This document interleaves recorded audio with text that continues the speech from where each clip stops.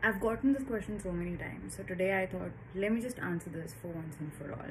And the question is, how accurate are tarot readings, and can you predict my future with tarot? Well, pretty much, and yes, but tarot is not just for future predictions.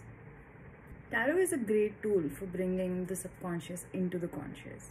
And tarot can be used not just for future predictions, but also for relationship issues, family issues, careers, self-love, self-care, personal issues, health issues even.